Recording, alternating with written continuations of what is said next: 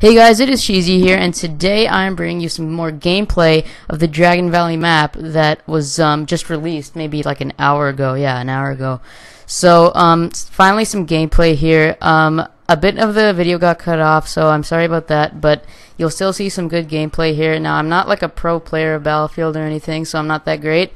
And also, I was not really paying attention to how I played. I was paying attention to the map, so I'm trying to showcase it off for you guys here, but as I said, some of the video got cut off. So when I was playing this map, it really didn't feel like I was playing CTE. Almost all the textures were there, and the map looked really nice. And it was really big, so like it was, you know, a lot of people were saying finally a good big map. And there are big maps in Battlefield 4, definitely when you compare it to other first-person shooters, but like this map was very big. Like there were points on the map that I didn't even see in the game that I played, and the fact that I didn't even see everything in one full game really proved something.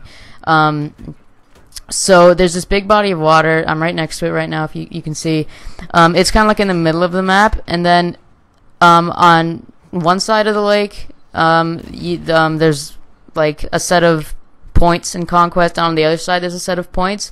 Each team has like their own set of points, and like it's gonna be really hard to like capture the points on the other side of the map, because like for the majority of the game we each had points on like our respective sides. I hope you guys can understand that. Now here I try to fly a jet, and for some reason I have to take off, and I actually can't because there's a lot of lag in this server. I just joined a random one and my ping was terrible, but I really enjoyed this map. I like that it has so many capture points. As you can see in the bottom left, we have 8. So yeah, there are 8 capture points. It's a huge map, and usually we'll probably get into excuse me, I'm trying to talk really quickly here, but we usually get an expansion pack with 4 maps. So if they bring even more classics, and if they're anything like this, it would be great. Now here I kind of glitch out.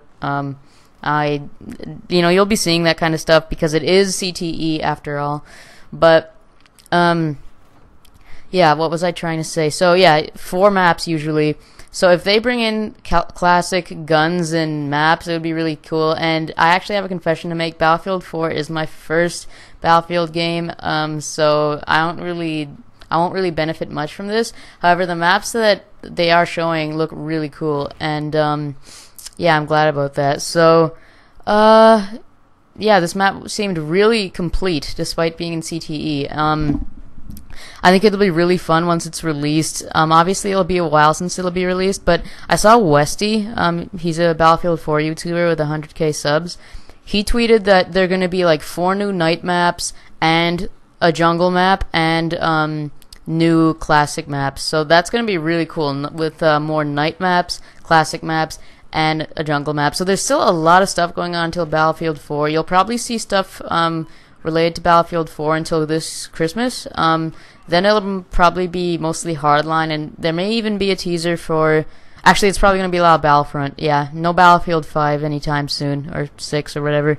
So, yeah, I really enjoyed playing on this map, and I hope you guys, if you guys are premium members and have CTE, I really recommend you going on it. Or if, let's say, you haven't been playing Battlefield 4 recently, I really recommend that you get back on it just to play this map. See, here I get stuck swimming. It's kind of weird, but you know, you expect these things because it's the first day that it's out, and the fact that it already seems so fun and so nice is good. So the video is wrapping up here.